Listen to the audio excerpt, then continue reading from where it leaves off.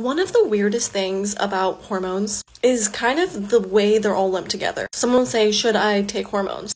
Taking progesterone is so different than taking estrogen. They have different messages in the body. How different are these messages? 80% of breast cancers are linked to the hormone estrogen, meaning they're driven by estrogen. Progesterone opposes estrogen. Progesterone is very protective. So you just say, like, what should I take? You kind of need a deeper understanding of what the hormones do. Because taking progesterone or pregnenolone is so different than taking estrogen or DHEA. It's at least good to have a baseline of what these hormones are doing in your body. So estrogen plays a role in breast development and reproducing. You need it to, have kids and stuff. But it also plays a role in cell growth. And that is a feature of cancer, is abnormal growth. And so yeah, it has these mechanisms that say go out and prosper basically, but that can be interpreted negatively by the body.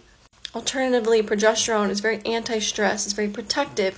It opposes estrogen. So after that normal surge of estrogen during your period, it's followed by a surge of progesterone, and that's to counteract its effect. So you can't just lump it all together. Understand that they're doing two different things. They're two hormones, they're different.